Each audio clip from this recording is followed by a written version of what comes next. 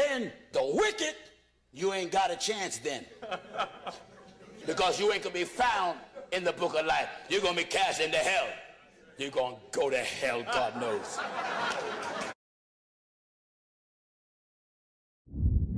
What's up, guys? Welcome back to my channel. Thank you guys for tuning in.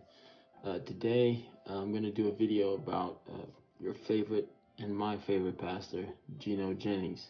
I want to share this video with you guys, and it's talking a little bit about the rapture and the second coming.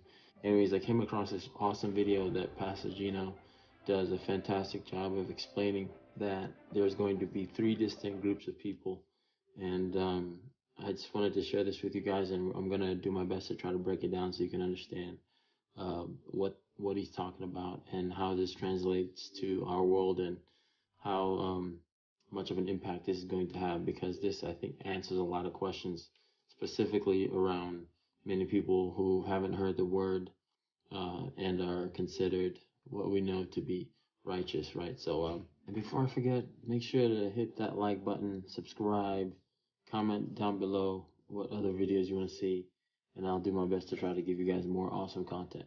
So here we go. Still going on the earth. That's right. Quite so.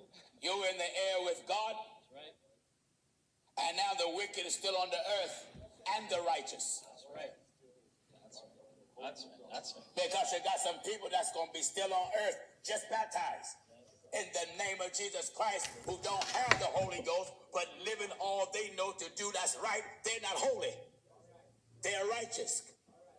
So I said, what's the difference? John said, he that is righteous, let him be righteous still. That's one group. He that is holy, let him be holy still. That's another group. He that is filthy, let him be filthy still. That's another group. I want to educate you. All right. Come on. John plainly said in the book of Revelation, he that is holy, let him be holy still. Yes. That's one group. That's right. Huh? Oh, yes, he said that. He that is righteous, let him be righteous still. That's another group. That's right. He that is filthy, what you mean? He that is a sinner and won't obey, let him remain a sinner still. That's another group. Three categories. The holy, which is the church, is gone. That's right. When the Bible says, if the righteous scarcely make it, where shall the ungodly and sinner appear? They ain't talking about the church. They said, if the righteous scarcely make it. They ain't talking about the church, because the church made it and leave the righteous behind. Go and take God on high. I want to break it down and educate you. That's right. Because the preachers are telling us that everybody that come in the second resurrection will be lost. You's a liar. Everybody that come in the second resurrection will not be lost. I want to open it up and take it apart. If he's baptized in the name of Jesus Christ, what's your name again, brother? Brother Dixon. If Brother Dixon is baptized in the name of Jesus Christ, had the Holy Ghost speaking in tongue, and lived up to the expectations of God, he's going to be blessed to come up in the first resurrection. He's caught up. He's up in the air with the church, up in the air. So now, he's going to leave behind two classes of people on earth. Come here, brother. Yes, you. He's down there on earth. The church is up in the air with God. Here's a man baptized in the name of Jesus Christ, but because he didn't receive the Holy Ghost, that disqualified him to make the first resurrection. But it don't disqualify him for God to have mercy.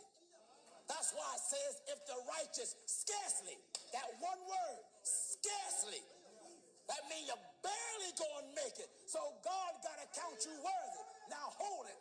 Let's define righteous. Glory to God. Let's define righteous. The holy is in the air with God. If this man haven't yet received the Holy Ghost, but he's living all he knows to do that's right, he's tarrying, crying out to God to fill me. Well, when the Lord take away the church, right then, tongues shall cease. The Holy Ghost will cease to be poured out upon the earth. Ain't nobody gonna be filled no more. The reason why nobody gonna be filled no more, because there ain't gonna be no more church here. We gonna be in the air. Hallelujah. In the air with God. But there's still some people left here. What's your name, brother?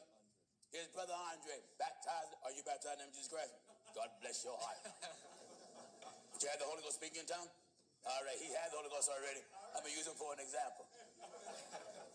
So imagine Brother Andre on earth, just baptized in the name of Jesus Christ, but yet don't have the Holy Ghost. And this brother's living all he knows. Jesus taught us, blessed is that servant that when his Lord come, find him so doing. So if the Lord come, after he done took away the holy, and find him living a righteous life, meaning living all he knows to do that's right, because he's still waiting on the promise, the righteous, come here, brother, come on, son. He got a righteous man, he's going to have to come up with the sinner. Because now, the second resurrection take place. And this is what is meant. Whosoever is not found written. Whoever is not found written in the book of life shall be cast. So what's going to happen to those that are found written? Because while the second resurrection taking place, the church is going to be with God. The holy is already with God. But the scripture got to be fulfilled. The righteous scarcely make it. So when you live all you know to do, and yet you didn't receive the Holy Ghost yet, somebody say, wait a minute. The Bible says, verily, verily, I say unto you, except a man is born of water and of spirit, he can't get in. That's true. But what about a person that haven't heard it? All right. What about a person that haven't heard it?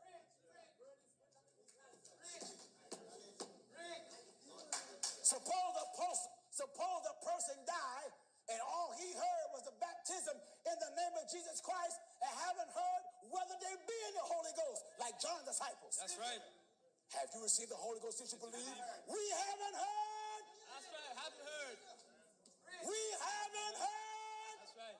Glory to God. Glory to God. So suppose a person died. Haven't heard. They just heard the baptism. And they lived all they knew what was right. God can't hold you accountable for what you have never heard. Because that would make him an unjust God. The church is in the air with God. Are you getting this? Yes, sir. Yes, sir. Yes, sir. Glory to God. The church is in the air with God. You got the holy and the righteous. Both deeds are going to be judged out of the book of life. Whoever is not found written. Someone said, well, if he's righteous, then he ain't got a chance to make it. That's not what John said. John said, he that is righteous, let him be. Let him be righteous still. What you mean? He that's living all he knows to do that's right, let him keep doing it. Right until the Lord come. And if God qualified the righteous man to come with the holy man, then the wicked, you ain't got a chance then. Because you ain't going to be found in the book of life. You're going to be cast into hell. You're going to go to hell, God knows. Do you get what I'm telling you? All right, so right there, I think he does a fantastic job again of explaining a little bit about the second resurrection and what the process is going to be like. So just to summarize again, there's the holy, right, which is going to be caught up, the church, which is going to be taken up with God or Christ in the second second coming, and then the unholy and then the righteous are going to be left behind. So people that haven't heard the truth or the understanding or knowledge of God but are living a righteous life. Then you have the unrighteous, which is basically everybody else. And so in the second resurrection, it's going to be those people that are going to be taken up. So you have the rapture, which is the first. Then you have the second resurrection, which is everyone else coming up. And then we'll all stand in front and then be judged, and the books will be open.